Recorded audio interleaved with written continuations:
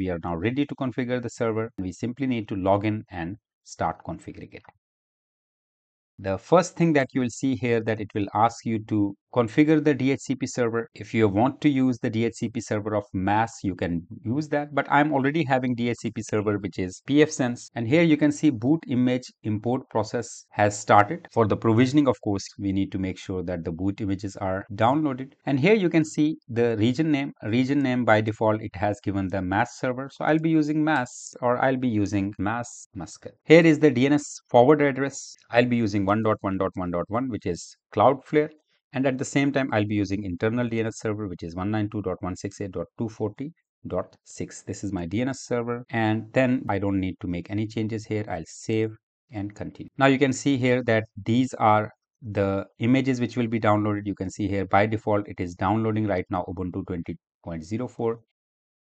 So I'll be choosing these both images and I'll be downloading it for the AMD 64, and I'll be also downloading for ARM also. I'll be using Raspberry Pi, so I'll be doing update selection. So now it will continue to download the latest images of Ubuntu 22.04 and 20.04, which is already being downloaded. So here I'll continue.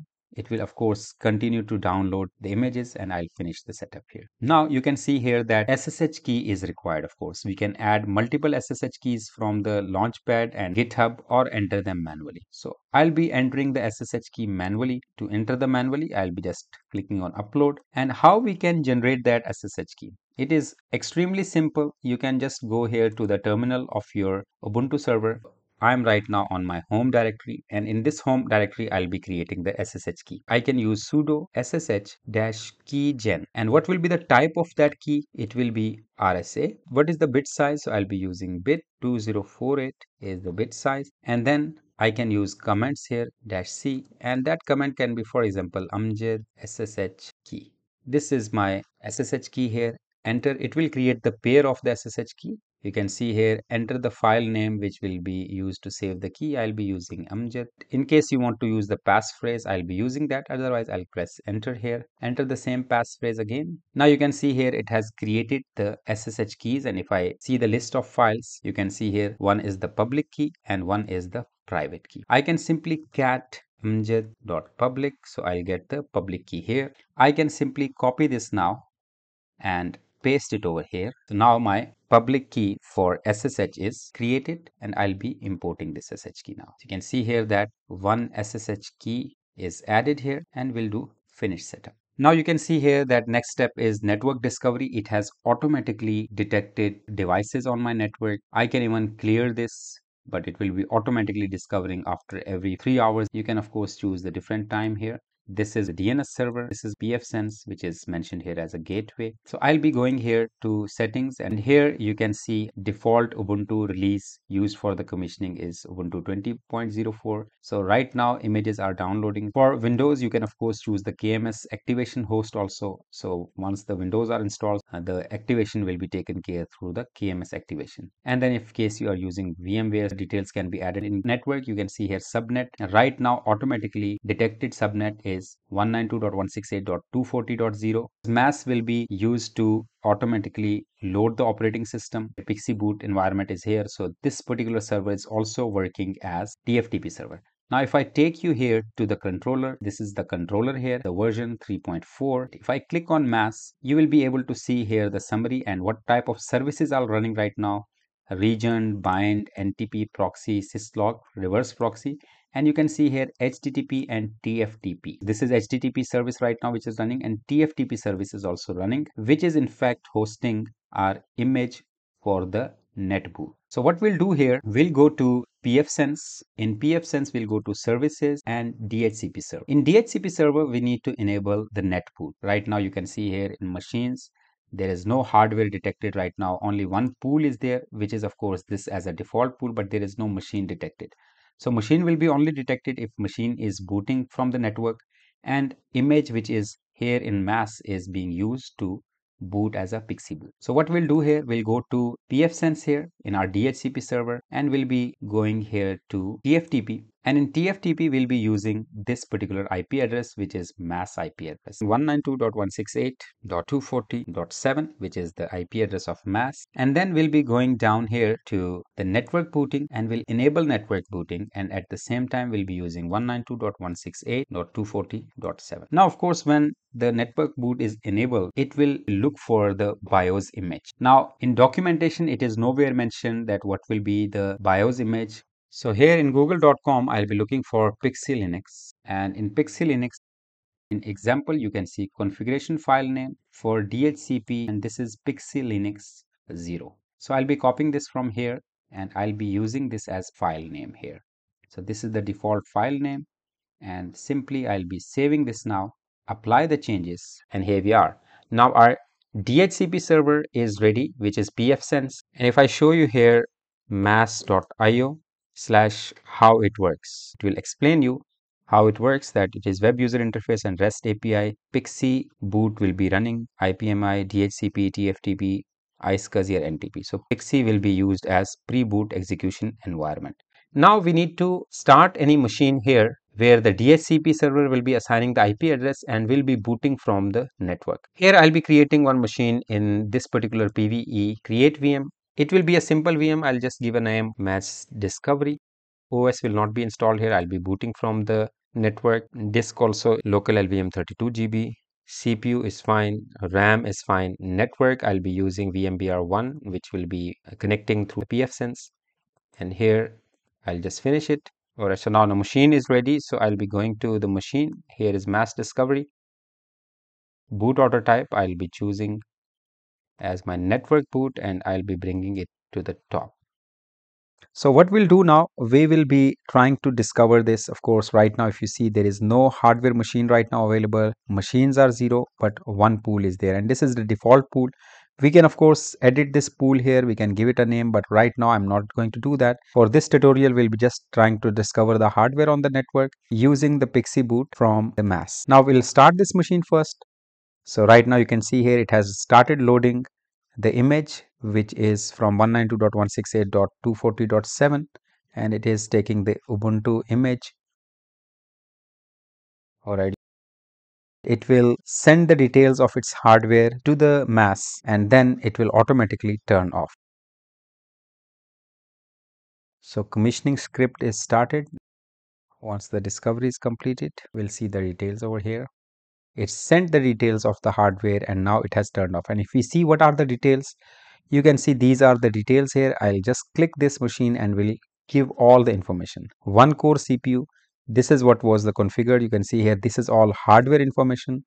1 core CPU, 2 GB RAM, 32 GB is the hard disk, and of course network details and the machine details here. Same information is available here. 1 core CPU, 2 GB of RAM, 32 GB of hard disk, and network address hardware information is available here. You can see I440FX standard. So you can see here I440FX. So this is the hardware information. Similarly, if you run any hardware on your network, I'll show you that as well. The beauty of MAAS is that in case you want to turn on and turn off the machine directly from here, and you want to provision this machine, you want to install the operating system, you can do it using MAAS instead of going to the physical hardware or the virtual machine. So first of all, I'll go here to configuration, and in configuration you will go down here power configuration, because we need to tell MAAS that what is the technology that is used to turn on and turn off the machine. So I'll click this edit. You can see if you are using PDUs or if you are using any system to turn on and turn off the physical server or the virtual server.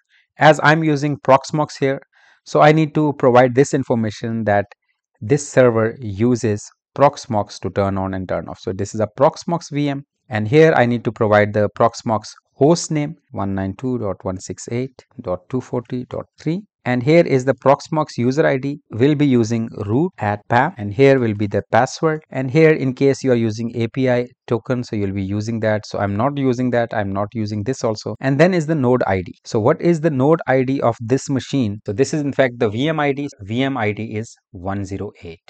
So I'll just go here and enter the Proxmox VM ID here and save the changes. Right now you can see here power is unknown, and now the moment it has started communicating, the power is off right now. So automatically it is able to communicate with the Proxmox, and it is able to tell us what is the status of the power. Now what I'll do, I'll go here to action and I'll click on commission. Allow SSH access to prevent the machine from turning off, and I'll start commissioning this. The moment I start commissioning, it will automatically turn on the server. It will send the information.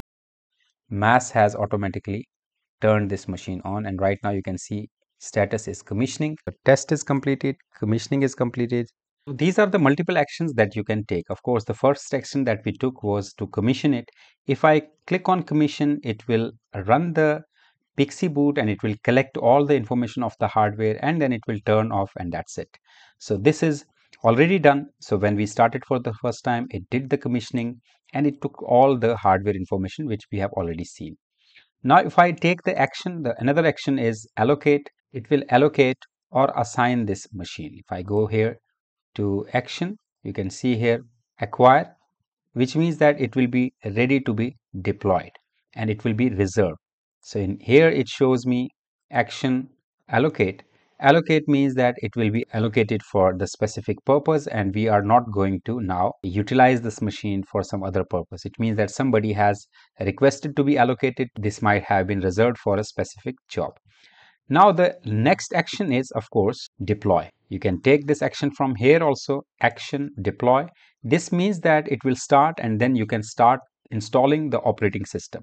And right now if I go here to images, you can see here that it will synchronize the images. Right now these are two images which are already available, and this is using automatically, it is syncing from the MAAS.io. This is the source of this. Of course you can change the source of this. You can have your custom source, you can load it from your custom source, and it can have any operating system of your choice, but we'll be using MAAS.io for our tutorial. How we can use custom, I have provided the link in the description where you'll understand how we can use the custom images. And if I go here to settings, in settings you can see here deploy, and default configuration of the deployment is Ubuntu and default is Ubuntu 20.04. You can of course choose Ubuntu 22.04 or any operating system of your choice, but I'll be using 20.04 and it is already saved. So these are all the settings in case you want to pass some kernel parameter of your choice, which will run that once the installation is completed. Then these are some security protocols. So it will run the security commands, it will run the secret storage command, and it will run the session timeout command, and all of these. Proxy, it is using MAAS built-in proxy. DNS we already configured in the beginning. So this configuration is here. In case you want to change, you can do that. And here is NTP. It is using ntp.ubuntu.com. In case you want to change it, you can change it. A remote syslog can also be configured. Commissioning scripts. So you can have your own commissioning script. It will run that commissioning script depending upon your needs and requirements. And then testing scripts in case you want to have your own. Otherwise, these are all the testing scripts which are by default available in MAAS. So this is the settings, but we'll be now deploying this machine. So I'll go to machine and I'll click on this, and here I'll choose the action deploy. And here it is asking you which OS you want to deploy. I'll be deploying Ubuntu. Which release you want to deploy. So default is 20.04. In case you want to deploy some other, you can choose that. And here what kernel you want to use. You want to use minimal or you want to use the focal. So I'll be using minimal. I'll be simply clicking on start deployment for the machine. So you can see here now the deployment has started, and at the same time you can see the progress. It is powering on. You will see here that machine will automatically power on, and now it will start deploying the operating system. Here in summary you can see it is deploying Ubuntu 20.04 LTS. Alright, so you can see here that it has started, and you can see here it is deployed.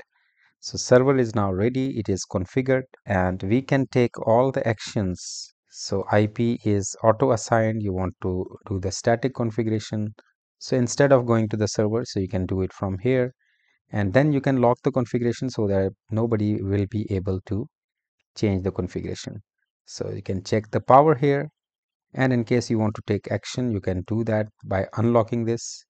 In case you want to release it, you can do that. In case you want to power off once you are done with this machine, so you'll be able to do that. If I want to access this machine, of course I can access this also. IP address is 192.168.240.4. So in machine I can perform various actions. I can of course go here to the machine, and power configuration was already done here. And then in case you want to change the tags, Proxmox. So we'll add this tag here. You can power off from here, so it will directly power off the machine. So right now it is turned off. So if I check the status, it is powered off. So this was how to add the virtual machine. Let me turn on one physical machine which is available with me. So this is the machine here. I'll be booting it from the network.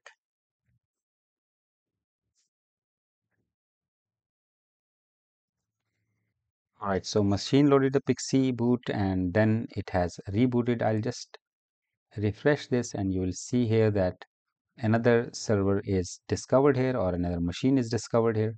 If I click this, it will load all the details of this. The status is new, and if you see, it is HP ProDesk 490G2 empty.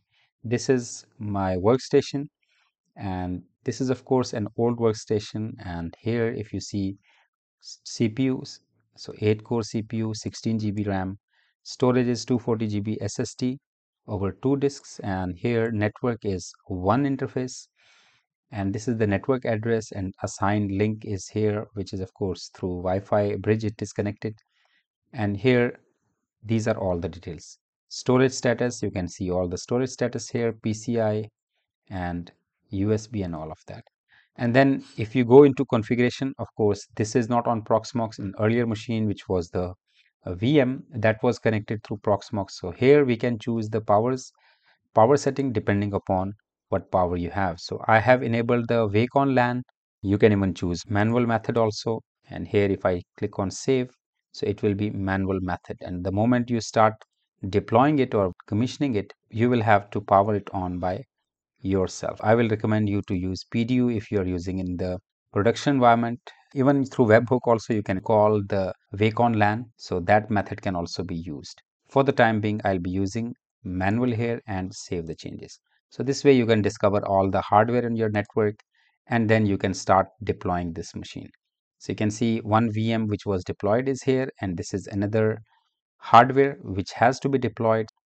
And the moment you click on commission, you will be simply turning on the machine manually. So I'll be just aborting this right now. I'm not going to use this. So I'll abort and abort action for the machine, because this system already has some operating system loaded. So this was the way you can use MAAS. Of course, you can deploy it on your production environment to automate your IT infrastructure, whether it is on cloud or whether it is on-prem. So hope you like this video. See you in next video. Take care and goodbye.